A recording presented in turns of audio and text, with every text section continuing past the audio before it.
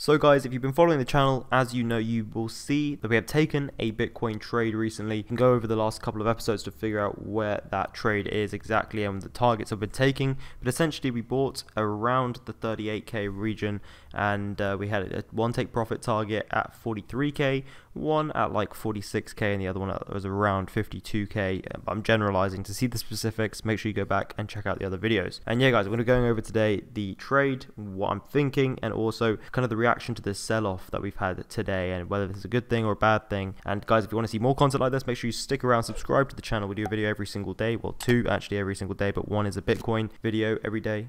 And yeah, make subscribe and also leave a like on the video if you do enjoy. So we can see here on the daily that the kind of the consolidation continues.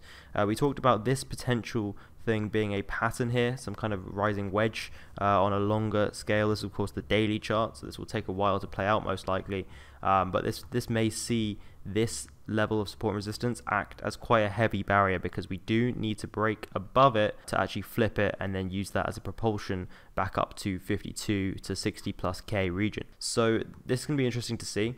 And we were talking about this level on the shorter term time frame as well, being one to be wary of as the next kind of take profit zone. However, there's a few things I want to point out, which is why again I'm still bullish regardless of the sell-off, because I know a lot of people freaking out because we saw such a happy candle that everyone got happy and excited about, and then such a big sell-off today coming right back to where we were. So let's talk about it. We have this level here, right? This was that higher low that was formed in the trend. So you can see that 1, 2, 3 move for the trend.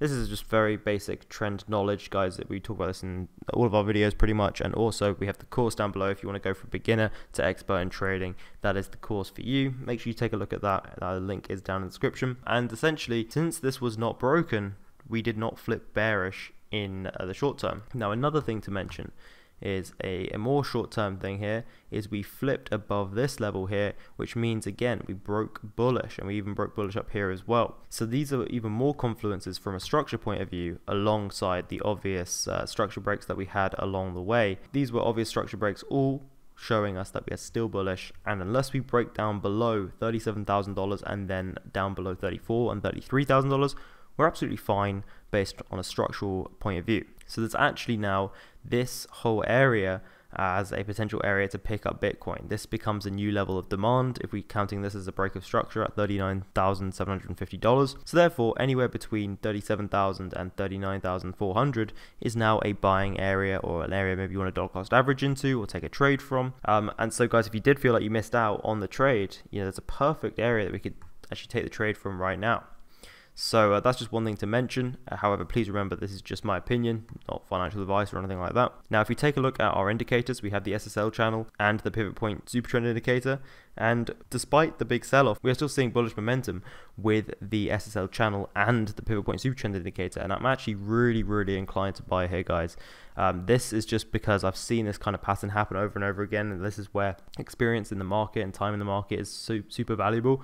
And this is just one of those things I've seen time and time again as well that has played out really nicely. So I think I would be inclined to just place a buy trade where we are right now, with a stop loss either below 37,000 or below 34,000, and then in terms of take profits, I'd be aiming first for around 44,000, then 46, 47,000, and then 52 and beyond. But yeah, this confluence of the SSL channel and the pivot point super trend indicator doesn't happen very often on the daily chart, and when it does, we've seen huge moves, guys, in the past. So I don't want to miss out just because there's been a little bit of a sell-off. If we do close bearish with the SSL channel either today or tomorrow, then I will change that bias, of course. A lot of people always say, are you changing your bias a lot? Well, crypto is such a volatile market. On a day-to-day short time frame basis, of course I'm going to be changing my bias a lot, or just depending on the structure. So that is something to note there. But you can see here with the EMAs on the 4 hour, we have gone bearish again, and we are looking bearish on the 1 hour and the daily, unfortunately. So EMAs have gone bearish once again, but again, they're not the most accurate